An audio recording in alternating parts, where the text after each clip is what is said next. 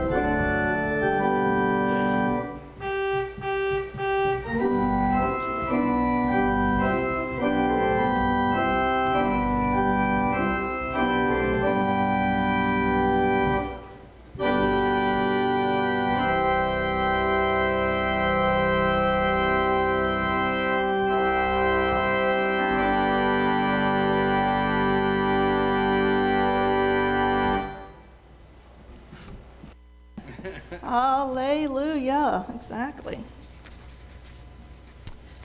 We would like to now start our service, continue our service with the lighting of the Advent candle. We welcome the Barnes family.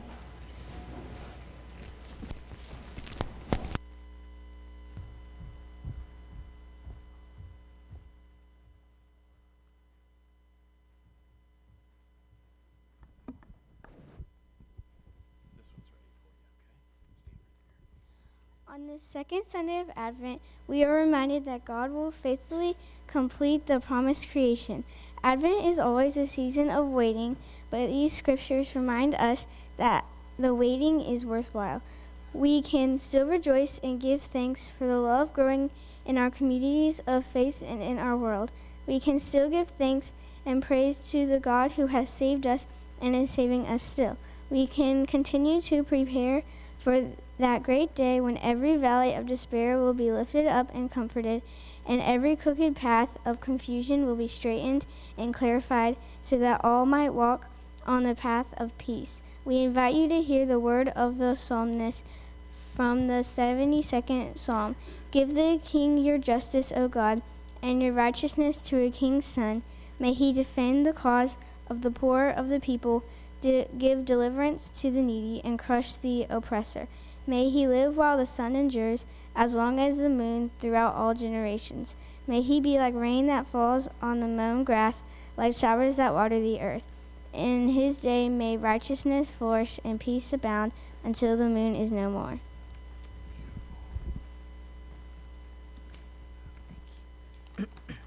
Lord, may the light of this second candle, as it dispels the darkness around it, help to remind us that we are to dispel the darkness of sickness, poverty, injustice, and suffering all around us. Amen.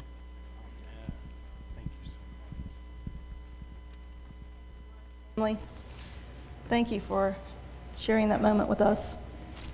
Today's announcements, we have a few. I want to call your attention to, in 2 weeks from today, there's going to be a wonderful children's program here in the sanctuary, December 19th at 9 a.m. I was here this morning when they were practicing. They are so darling. So please try to make it out for that. And Julia Royall Johnson is doing a fantastic job. The deadline to remember or honor a loved one with a poinsettia is today. So please complete the order form in your bulletin and make your check payable to Grace Your Circle. That is hard to say. Grace Your Circle. And drop it in the collection plate or the church office. Tomorrow, the American Red Cross Blood Drive will be here again in the Ure Building. It is dedicated this time to the memory of Jean Duncan, a faithful volunteer during the blood drives in the past. It'd be a great honor to remember her in this way. And now it's time for Pastor Taylor. Yes, I just want to briefly introduce a video. This is a video that our own Doug Gilchrist has put together about Lighthouse Community Church, food pantry. Why are we supporting a food pantry at another church? Well, this is just about the only or biggest food pantry down east. So much of the food sustenance and food donations and things that we do go to Moorhead, but this one goes down east. And so our work teams and work teams from other churches, as you saw last week, have been helping to make this space usable and make it useful and efficient. And we'd like to show you a little more about what we're doing. So if the ushers will get the lights turned off, we will get ready to show the video. Remember, this is what your Advent offering is going toward. I don't have the little green Advent offering envelope, but you see it there with you. And whether you use the envelope or just mark Advent, it is going to, your second extra mile giving is going to support this, this important ministry. Thank you. Let's roll that video.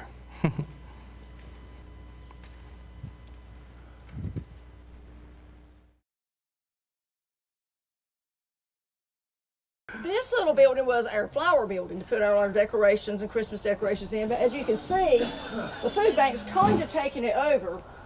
We have our coolers and we have a lot of stacking shelves that was donated by Ann Street Methodist Church in here. But right now they're actually working on building me like a lean-to that I'll be able to put some of the shopping carts and boxes and some of the coolers and things in that'll kind of give us a little bit more space.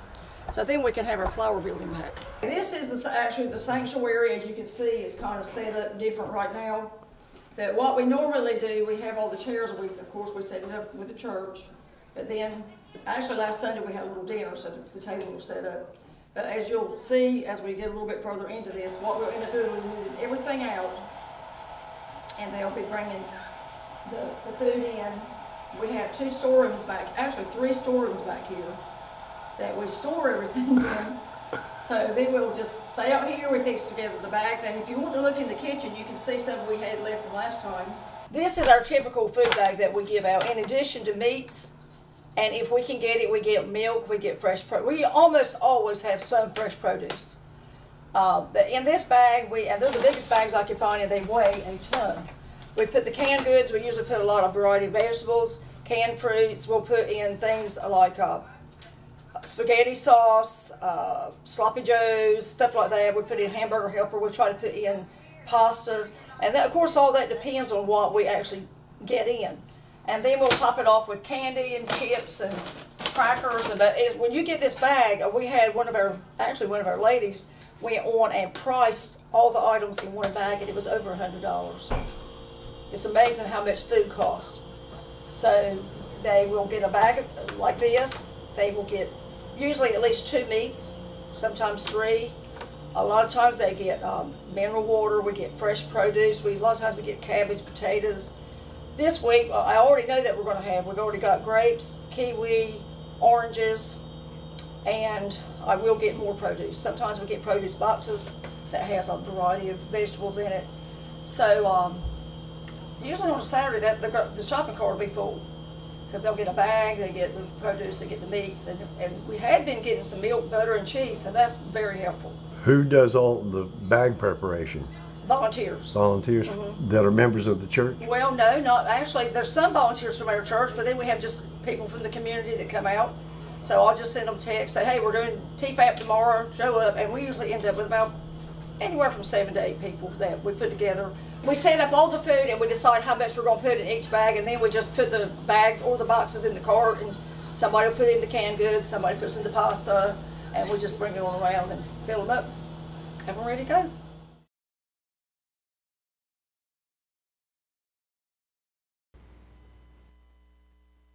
And today you're invited to the Lighthouse Community Church for a Merry Christmas floating open house from 3 to 6 p.m. There will be special singing, fellowship, light refreshments, and a tour of the new pantry space that we just saw. So, What is the address? I'll get it for you by the end of the service. Stacy's not big, just follow it. It's in Stacy. Kurt, do you remember it's I think it's 2510. Yeah. Left-hand side, right and down. 2510 Highway 70, left-hand side in Stacy. Thanks for asking. Yeah.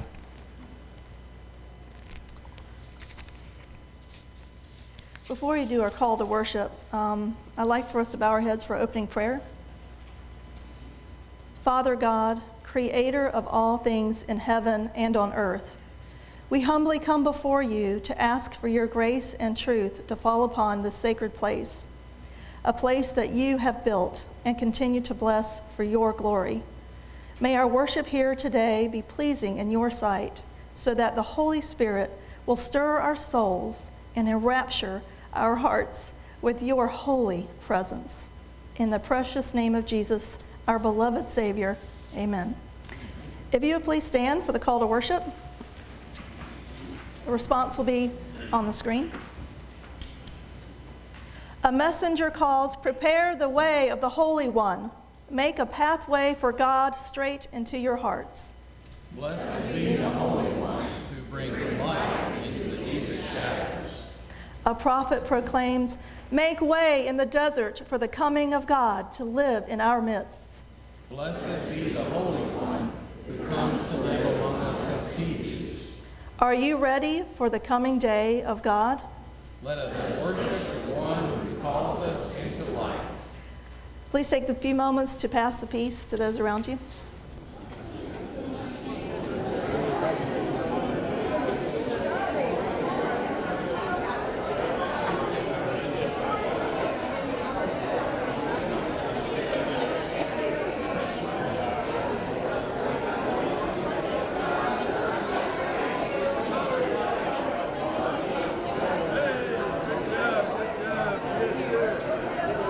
Doug, that was wonderful.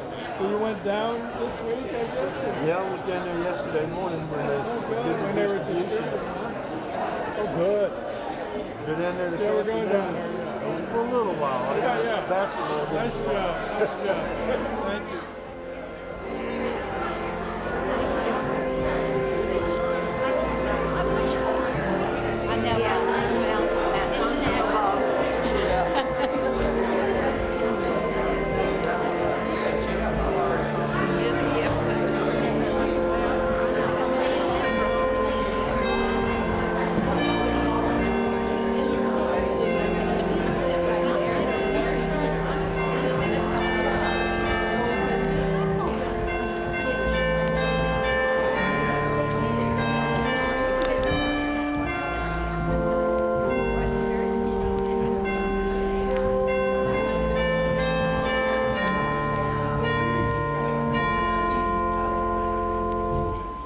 what a wonderful sight. Reverend Mills and I just witnessed everyone milling around and fellowshipping together. At this time, we'd like to draw your attention to the screen for our children's message by Julia Royall Johnson.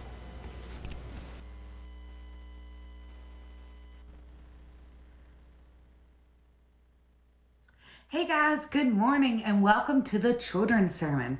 Today is the second Sunday of Advent. Now let's say that word together on the count of 3. 1, 2, 3. Advent. That's right. And if you remember from last week, I told you that during Advent, we are waiting for something, actually for someone. We are waiting to celebrate the birthday of someone very special. Who do you think it is? Do you remember from last week? If you said Jesus, you are right. We are waiting for Jesus's birthday. Now, there were lots of people that were waiting for Jesus, the Savior, back in the day. And one of them was John the Baptist. And John is actually Jesus's cousin. And today we're going to continue reading our book, 25 Look, and we are going to see what John was doing and what John was waiting for. And we're going to focus on looking around. Look around. The people of God were still waiting. They were able to return home to Jerusalem. Like we talked about last week, they had been exiled and weren't able to be there, but they did return. But things still were not the way that they were supposed to be. And I'm going to read a couple of pages from the book. It said they began to hope for someone special, someone who would come and set things right. Would this person be a wise king, a fierce soldier, a heavenly hero? Someone to destroy their enemies and rescue them from trouble? No one knew for sure what God had in mind. But John was waiting and John was watching for whoever God might send. He had been angry. He said that the world was unfair. He said someone is coming, someone who will change everything. He will sort the good from the bad. And he said, you guys better change your ways. If you have 2 coats, you better give one to someone who has none. If you have extra food, you should share it with people who are hungry. Look around, see what needs to change.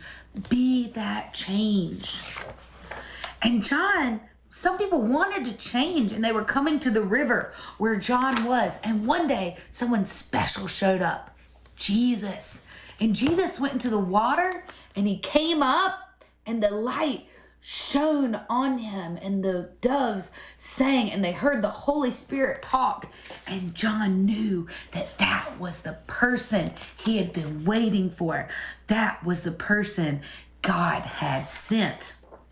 Now, during Advent, we look around like John. John looked around, saw what needed to be changed, even while he was waiting for that person to come. There are many ways that we can wait, but many ways that we can continue to do God's work while we're waiting for Jesus to return.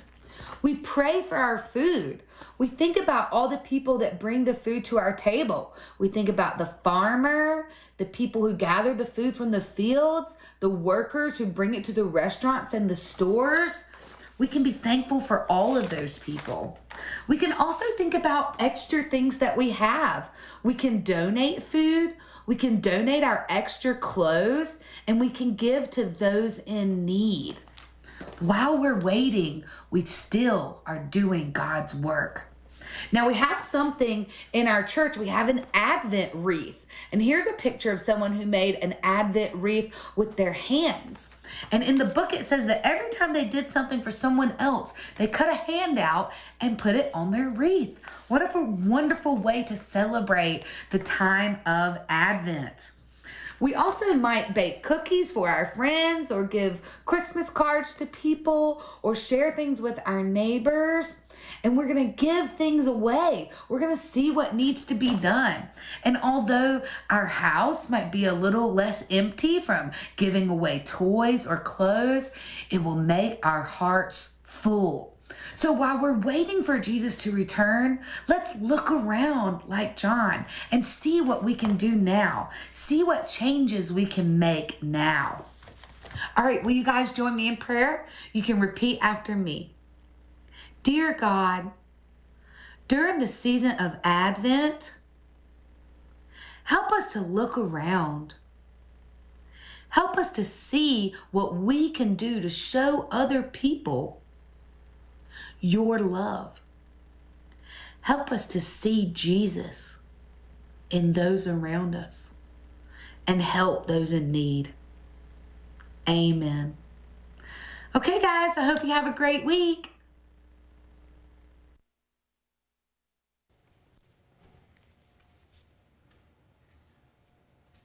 It's my honor and privilege to read the Gospel of Luke this morning in our hearing.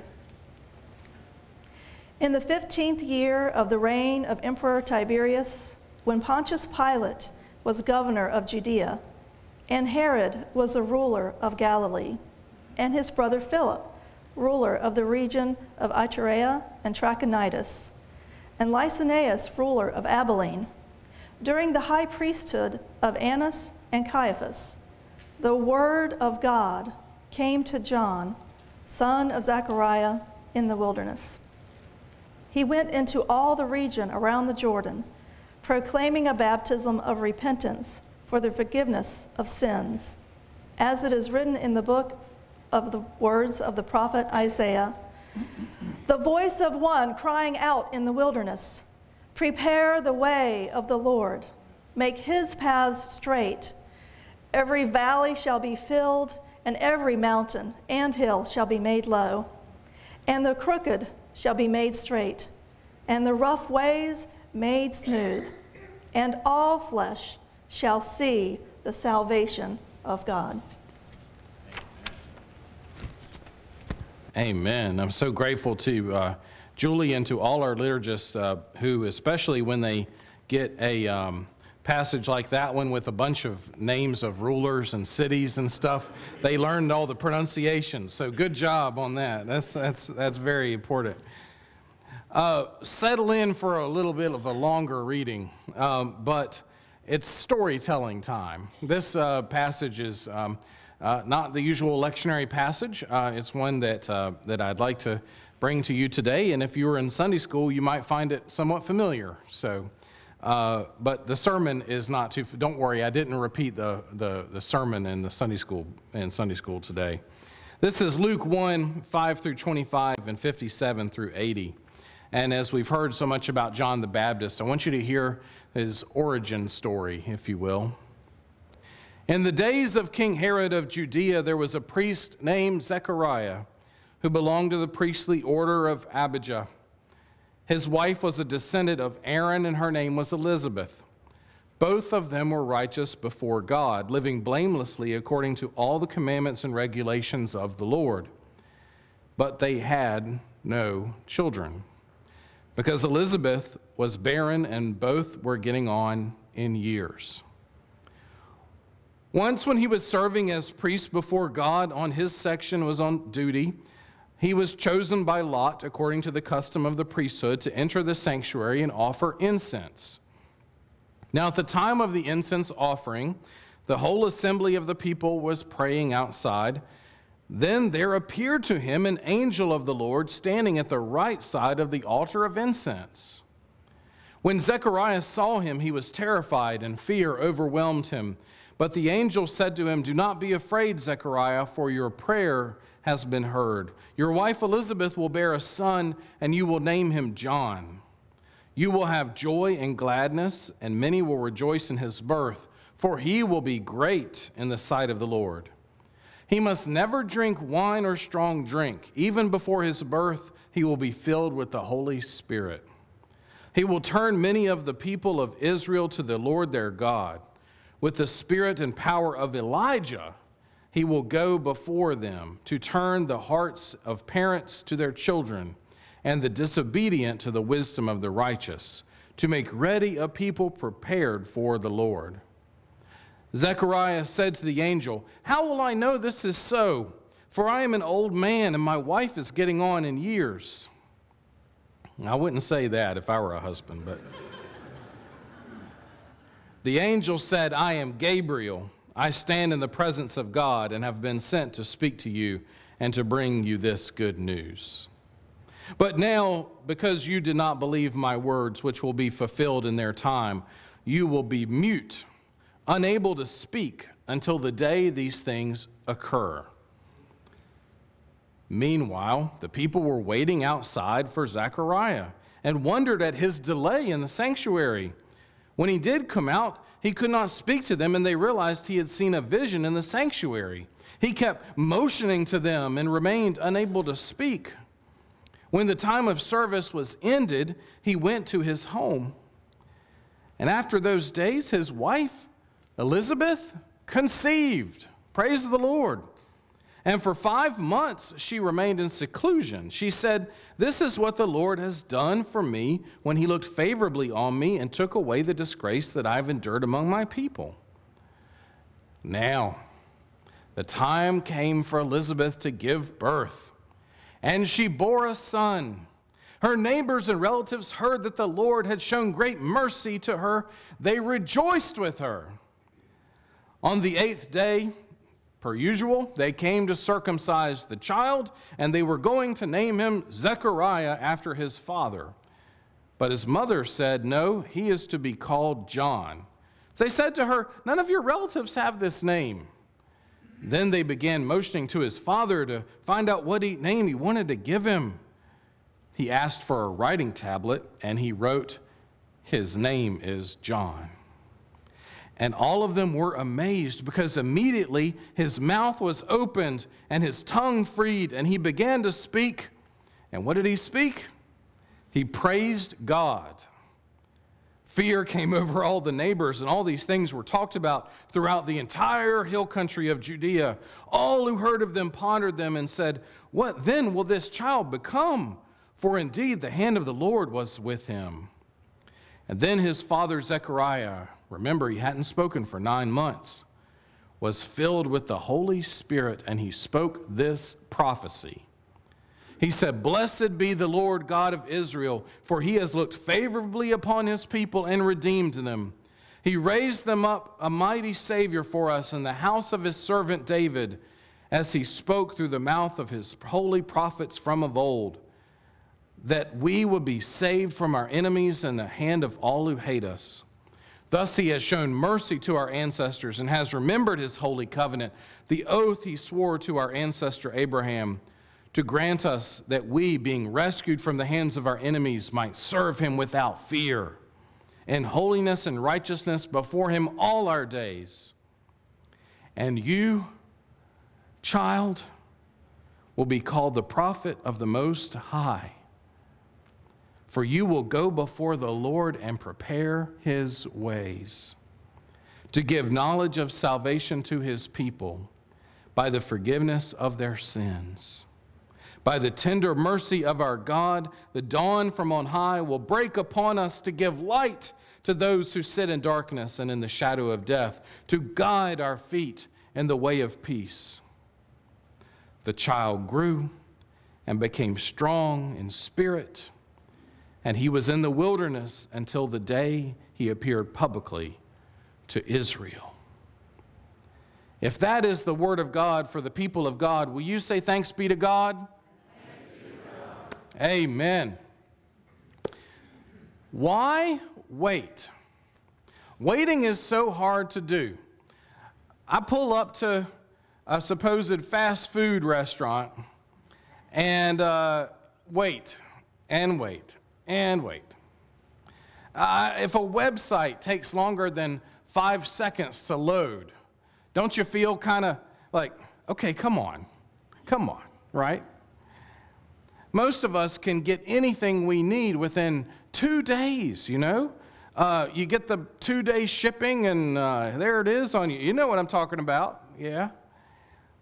We used to have to go down. Now you can get your videos and your entertainment on demand. Isn't that an interesting phrase that they call that? We're so used to it, we could pull up Netflix or something and watch it on demand. Well, that phrase says a lot. On demand. Look at us. We used to have to go down to the video store and walk around and pick out a video. You all remember that? Now everything's on demand. We don't know how to wait anymore. Here in the Advent season, the church calls us to wait and to be present and patient. And this can be so difficult for us. Some pastors wait until closer to Christmas to let you sing Christmas carols. Some pastors. Presents start collecting under the Christmas tree in your home, and you start waiting to open them, and you're getting more and more excited. The kids are getting more excited. Your parents want to know what's in some of those presents too that they're waiting on, that they're getting. So they're having to wait too. They're having to learn to wait. And just as our parents, we grown-ups, our parents told us to wait until Christmas to open gifts, so God tells us to wait until Christmas to celebrate that God's promises are fulfilled in the birth of Jesus. Put yourself in the shoes of an Israelite in the first century, if you could imagine it. And you've been waiting, your ancestors' have been waiting thousands of years for the one to come to save Israel. They waited patiently for the Lord, like Psalm 40 says.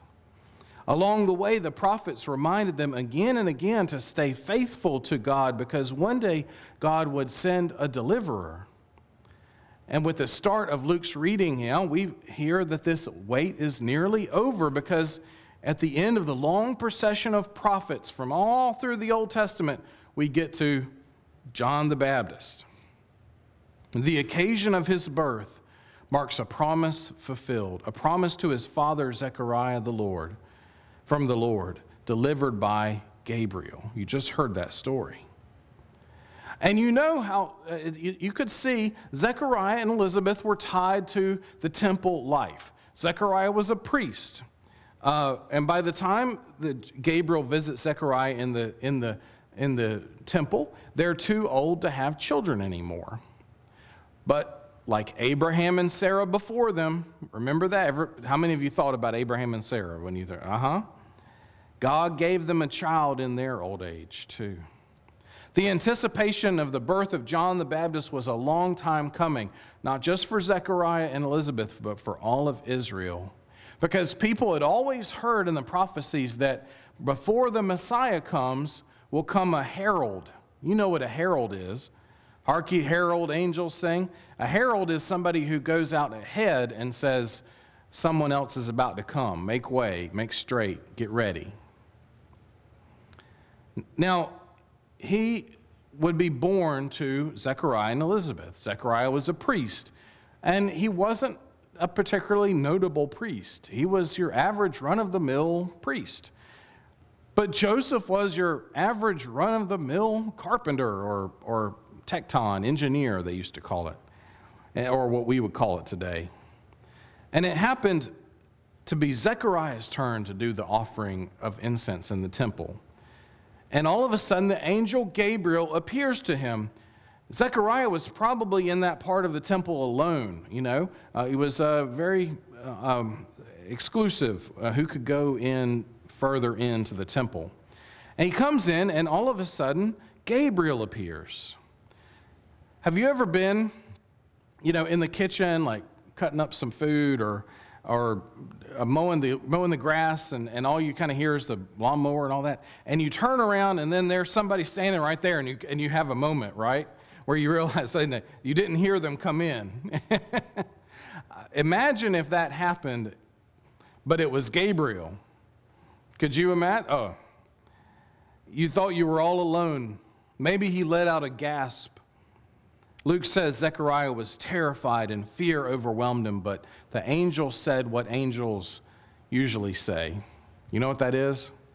Be not afraid. Look at you. You're good. I put y'all up against the Baptists this week on your Bible. Look at you. Look at you. Be not afraid.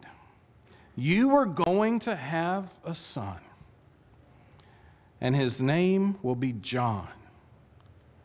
He'll have the spirit and power of Elijah. Let that sink in for a second. He will make the people ready for the Lord. You know, we call that an annunciation, a proclamation that something great is going to happen. And you know who else got an annunciation? Mary. When Gabriel, same angel, appeared to her. And like Zechariah, she asked how this miracle will take place. But there must have been something different in the way she asked it and the way he asked it, because when she asked, you know, the Lord said the Holy Spirit will come upon you and will bring a Savior, and she went on to do that. But when he asked, the angel Gabriel said, you know, if you're not into this, and if you don't really get this, you're going to be mute for until this thing comes to pass. In other words, you're going to be in timeout a little bit. But when Zechariah was coming out of the temple, he couldn't speak, which must have been painful for a preacher. But he does a bunch of hand motions, and they find out that he's seen a vision. Eventually, Elizabeth has the baby boy. Everyone's excited. They have the baby circumcised on the 8th day, as is the tradition, and also that's when they name the child. And they were going to name him Zechariah, but Elizabeth said no, and they went to John, and he wrote his name is John. And just then, he could speak again. Because what did the angel tell him? Not just that he was going to be able to speak on the day of the boy's birth, but on the time that all these things had been accomplished. And they got accomplished when he named him John, like the angel said. And since then, everything that had been building up in Zechariah, every sermon he wanted to give had been building up for 9 months. And he bursts with this song that I read for you today. My question for you is this: isn't it all worth waiting for? Waiting is hard. But isn't it all worth waiting for? Sure, Jesus was born in our past, but we start our Christian year every year waiting for him to be born anew in us. We start by waiting. That's odd for us. It's strange for us. Imagine if you were running track and you're going to do a 100-meter dash, and you get on your mark, they say set, and the next sound you hear is going to be like a boop or a pistol gun or whatever, and instead the referee says, wait. Imagine the players get on the line of scrimmage in football, right? And the quarterback's ready, and it's 31, 24 or something, whatever those things mean. And then instead of hike, he says, wait. And the play clock runs out. And the referees don't throw delay of game flags on the field. Everybody just waits. That's strange to us. Yet, here we are, being called to wait patiently on the promises of God to be fulfilled. How will we react when they come to pass? Well, I'll tell you how Zechariah reacted. He praised the Lord with a song of joy. And that's what we can do. We wait and bottle up our expectations and our hopes and our joy. We're still joyful, but we bottle up all this excitement about the Lord Jesus coming, and we bottle them up for 4 Sundays right there. All you have to do is 4 Sundays. You don't have to do 9 months, just 4 Sundays. And then Zechariah bursts forth. He gets unmuted. I don't know if you've been doing Zoom, but I think the word of the year is unmute, right? He is unmuted, and he lets forth with this beautiful song. Zechariah sang God's praises when his tongue was loosed. He was right to sing God's praises. And what I want you to know today, if you know only one thing today coming from this, is that waiting for the Messiah to be born into our Christmas is like the angel stopping up Zechariah's mouth. In this time of waiting, let that song build up in you so that you can go out and proclaim that Jesus is Lord. Amen? Amen. Take to heart a few verses of a poem called Zechariah's Annunciation by Pamela Cranston. She writes, "It was not to Elizabeth, you realize, that the angel came, treading down the stair of muslin air, thick with resined incense, but to Zechariah, her husband, the rural priest and pragmatist, doing his yearly turn of duty in the altar of Herod's temple. His body froze as Gabriel knew it would when the vocabulary of grace poured like fire from Gabriel's lips. Angels always carry warning signs for these events. What he didn't expect was a heart gathered against good news like a clenched fist. Zechariah's doubt turned his tongue to stone, was forced to gestate in its womb of silence 9 months long, waiting like the rock of Meribah to be smitten, cracked open by his grief and the strict staff of the living word. Only Gabriel knew how that tongue, once purified, would give birth to pure poetry and praise, unstuttered, ringing prophecy, giving to his son at last the true name he never found for himself. Yes, it's all worth waiting for. And I pray that in your waiting, you too will be gathered up praise in your hearts, so that when we light the Christ candle, you will give joy, for these things have all come to pass. In the name of the Father, Son, and Holy Spirit, amen.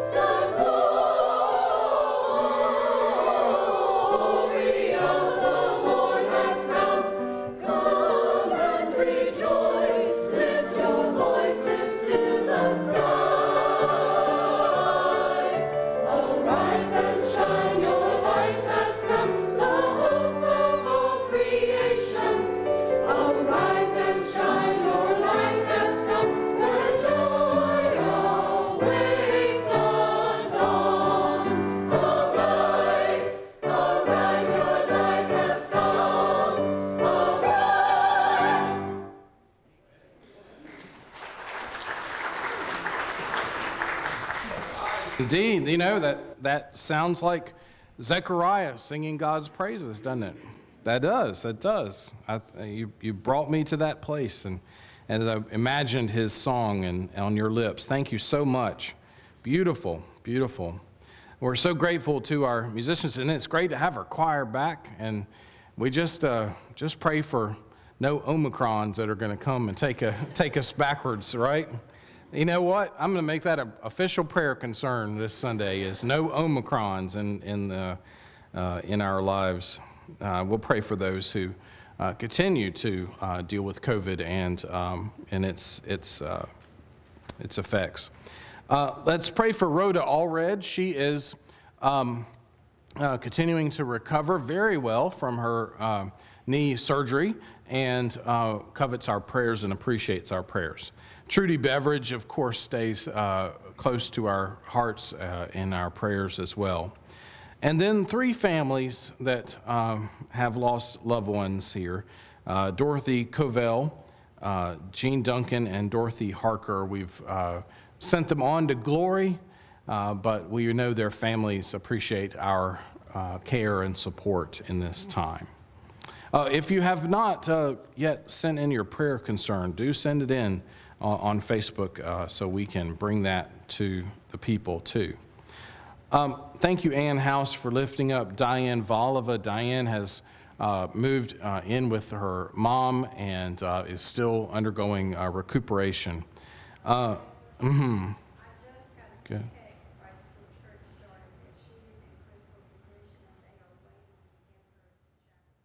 Oh my goodness. Okay, she's in critical condition and going to the hospital, perhaps Chapel Hill. So let's.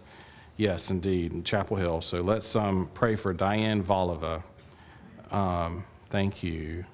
And Leonard Seyfried has asked us to pray for John Capps, and so we want to honor that prayer too. Here come my faithful messengers. Thank you so much, gentlemen. Let's pray as well for Sandy Brown. Sarah brings us a prayer for Sandy, who fell and broke her hip, a good friend of Sarah's, as well as Billy Hanrahan. She still grieves the loss of her friend Beverly, and now her dog has pancreatitis, so we will pray for her. John McLeod, thank you, John, for bringing us prayers for John Gilmore Sr., for Judy Pittard, for Patty Lawton, and for Nancy Barefoot. Karen Willis is writing to us and inviting us to pray for today for Jason. He is fighting a serious infection. And another prayer came over Facebook for Judy Pittard as she recovers from the first of 2 surgeries on injuries sustained in a bad fall. So many needs. And many things that God is hearing and knowing and taking care of for us and with us. So let us go before God together in a time of prayer.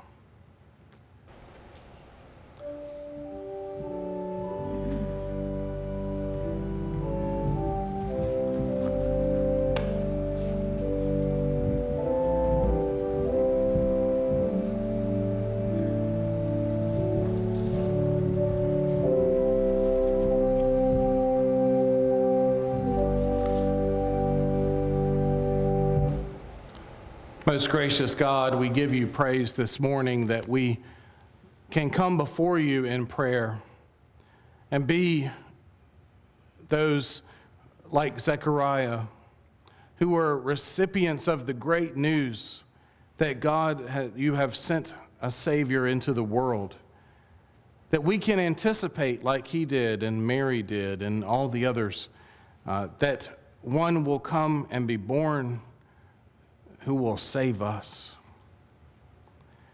We lift up prayers for these that we have mentioned today. We're very concerned for them, and our hearts are broken open for them, and we offer them to you and trust them to your care. Oh God, be with us as we move through the Advent season. Help us remember how to wait, both with patience and with action and expectancy. And we will be faithful to pray the way the coming Savior taught us when he said, "Our Father, who art in heaven, hallowed be thy name. Thy kingdom come, thy will be done on earth as it is in heaven. Give us this day our daily bread, and forgive us our trespasses, as we forgive those who trespass against us. Lead us not to temptation, but deliver us from evil. For thine is the kingdom, and the power, and the glory forever. Amen." Turn, if you would, now please to page 13 in your hymnal. And there you will find a liturgy for the great Thanksgiving for communion. We have been, and we will today, serve in a special format. I will be here with the bread. Julie will be here with the cup. And an usher will be here with the tray that has been prepared as well. In case you want to come for the tray and get the pre-packaged, you simply just need to do that. If you want the traditional intinction, just pass by the tray and come and have the intinction. And we offer those. We also offer the gluten-free wafer for those who need that too. On page 13, there are all of your words and most of my words. But there are little spots where it says the pastor may say some words for the occasion, and I've selected the Great Thanksgiving for Advent. So you will hear some prayers that we lift up in this special season. Let us go to God, for the table has been made ready. The Lord be with you. And also with you. Lift up your hearts. Let us give thanks to the Lord our God. It is right and a good and joyful thing always and everywhere to give thanks to you, Father Almighty, Creator of heaven and earth. You formed us in your image and breathed into us the breath of life. When we turned away and our love failed, your love remained steadfast. You delivered us from captivity, made covenant to be our sovereign God, and spoke to us through your prophets, who looked for that day when justice shall roll down like waters and righteousness like an ever-flowing stream, when nation shall not lift up sword against nation, and neither shall they learn war anymore. And so with your people on earth and all the company of heaven, we join and praise your name and join their unending hymn. Holy, holy, holy Lord, God of power and might, heaven and earth are full of your glory. Hosanna in the highest. Blessed is he who comes in the name of the Lord. Hosanna in the highest. Holy are you, and blessed is your Son, Jesus Christ, whom you sent in the fullness of time to be a light to the nations. You scatter the proud in the imagination of their hearts, and have mercy on those who fear you from generation to generation. But you put down the mighty from their thrones and exalt those of low degree. You fill the hungry with good things, and the rich you send empty away. Your own Son came among us as a servant to be Emmanuel, your presence with us. He humbled himself in obedience to your will and freely accepted death on a cross. By the baptism of his suffering, death, and resurrection, you gave birth to your church, delivered us from slavery to sin and death, and made with us a new covenant by water and the Spirit. On the night in which he gave himself up for us, he took the bread, he broke it, he gave thanks to you, he gave it to his disciples and said, "Take, eat, this is my body which is given for you. Do this in remembrance of me." When the supper was over, he took the cup, he gave thanks to you, he gave it to his disciples, and he said, "Drink from this, all of you. This is my blood of the new covenant, poured out for you and for many for the forgiveness of sins. Do this as often as you drink it in remembrance of me." And so in remembrance of these, your mighty acts in Jesus Christ, as a holy, and we offer ourselves in praise and thanksgiving as a holy and living sacrifice in union with Christ's offering for us. as we proclaim the mystery of faith. Christ has died, Christ is risen, Christ will come again. Pour out your Holy Spirit on us gathered here and on these gifts of bread and wine, and make them be for us the body and blood of Christ, that we may be for the world the body of Christ redeemed by his blood. By your Spirit, make us one with Christ, one with each other, and one in ministry to all the world, until Christ comes in final victory and we feast at his heavenly banquet. Through your Son, Jesus Christ, with the Holy Spirit in your holy church, all honor and glory is yours, Almighty Father, now and forever. Amen. The bread which we break is a sharing in the body of Christ. Thanks be to God. The cup over which we give thanks is a sharing in the blood of Christ. Thanks be to God. Okay, ready? Just take a cup. Let's go ahead and serve each other while we're waiting on him to come up. Okay. The body of Christ broken for you. The blood of Christ shed for you.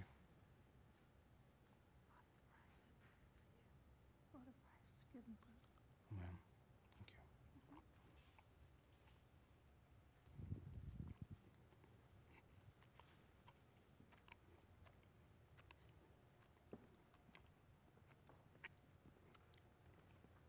Let us come forward at the usher's direction, and as others are coming forward, be in prayer and reflection for them and on the word today.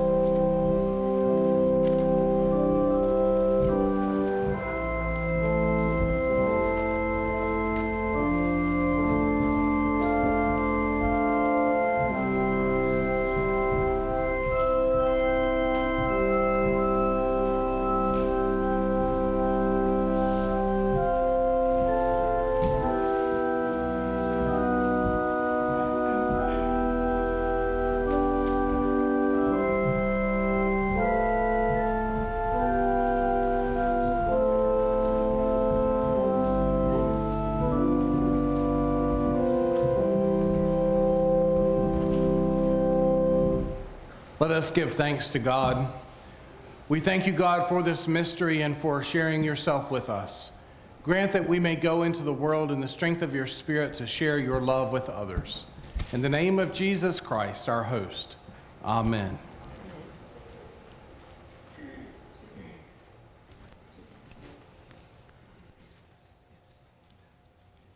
Excuse me. I'm just choked up. It was such a wonderful experience. God bless you all for being here. During this time of dedicating our tithes and our offerings, there are many ways to give, online, here, in person, and through the mail. But we also want to ask you to not only give of your monetary gifts, but also your time, your presence, your service, and your witness, especially in this dark time. Please bow your heads for the dedication. Emmanuel, God with us, in gratitude for the mercy you showed our ancestors in the faith, and in thanksgiving for your holy covenant with all your people, we lay these gifts and offerings at your feet. You have the power to multiply them for your glory, that those less fortunate than ourselves will be blessed according to your will. During this time of Advent, fill us with your light of the Holy Spirit, so that we will illuminate the world as we joyfully spread your gospel of love and salvation for all humankind. In the precious name of Jesus, and through the power of the Holy Spirit, we pray. Amen. If you'll please stand for a hymn of sending forth, O come, Emmanuel, verses 1 through 4.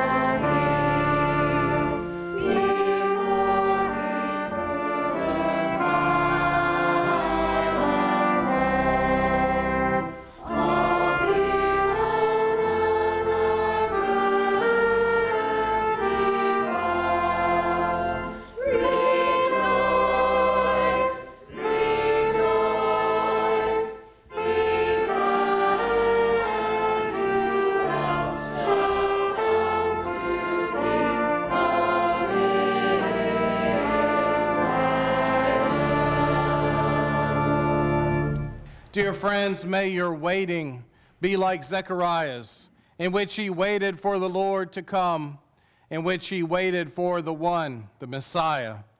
May you be blessed in his name, Father, Son, and Holy Spirit. Amen.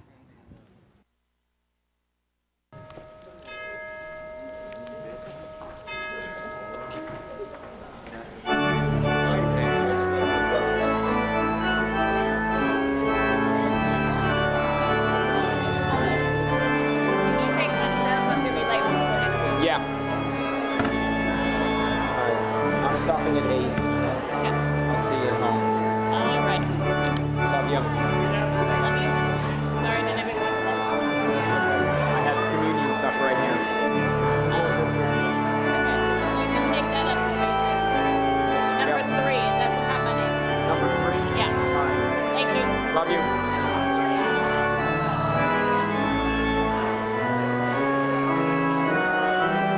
Thank you. Have a good week.